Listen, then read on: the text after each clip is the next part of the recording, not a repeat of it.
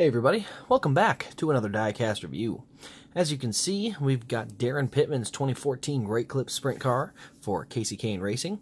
This is my second Daryn Pittman car, as I have his 2018 Ion sprint car. He only ran that for about half a season, so a little less, but this one obviously was a full-time ride. Only one I'm missing right now for his KKR rides are his 2015, and then any of the really limited releases for like Knoxville, some of the Razorback ones, but you know, just slowly chipping away at the KKR cars. I did get to see a really cool custom online, or not online, it was on Facebook, but it's of one of Cody, I think it's Dara is his last name, but his number 4 Ollie's Outlet scheme, which was really awesome. So hopefully I'll pick up some of those customs as time goes on, but that one's in Australia, so a little ways away. But anyway, let's get on to this diecast. So it comes with a standard box. I don't have it out here. There's no custom art on it. It's just got the stickers, so no sense of going through that. But this is the only one I have that has this kind of unique chassis to it. So we'll get into that. I kind of got to move that to the side so I can get my camera a little close. And there we go. So that way I can get my hands over here. So with this scheme, we have the white and black Great Clips scheme, which is actually one of my favorites. I really like this scheme with the white, black, and kind of colored. It was actually one of my favorite iRacing schemes when I did that for a couple months. Then I realized iRacing is, I don't want to say a ripoff. They have a really great service, but it is really expensive.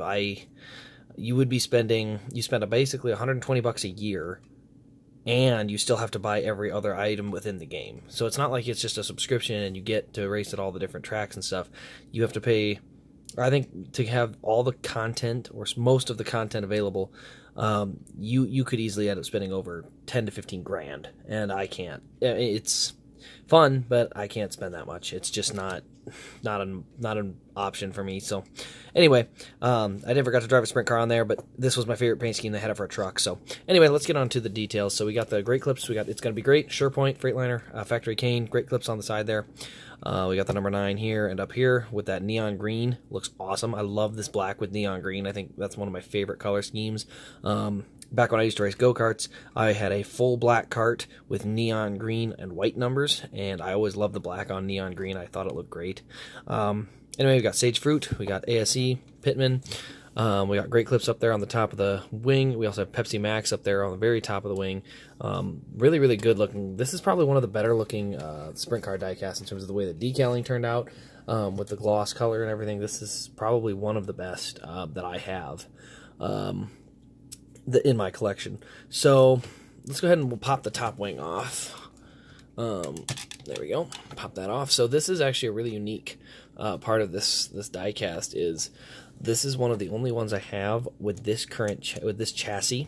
So the wing is the same, the front wing. There's nothing different with the front wing or the top wing, but the difference comes in from the chassis and hood.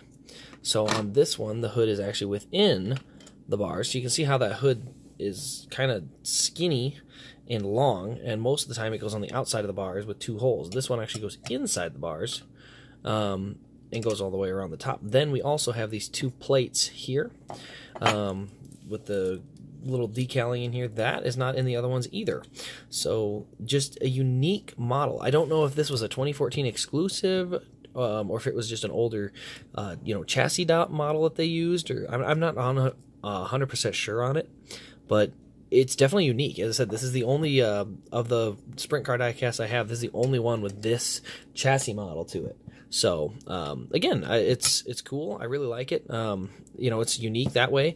And I do probably like the ones that go on the outside of the bars better, but this one does have a longer hood. So just one of those unique things. I like these plates here. It's kind of fun to have some different ones. So anyway, I'll go ahead and pop my wings back on there, but that'll pretty much wrap up this review. There's really not a ton I can show off on it. As I said, I'm slowly kind of chipping away at getting all the KKR cars.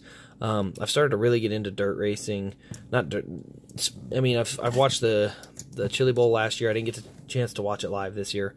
I was really happy Kyle Larson got it. I'm sick of. I mean, I don't know. The best way I can put it, I love NASCAR, always have, but I have gotten really sick of the fan base in a lot of ways. especially this last weekend. Kyle Larson had won the Chili Bowl, which is a huge, huge deal. I mean, there's 300 drivers that go to this event, and he finally won it after 13 years of trying.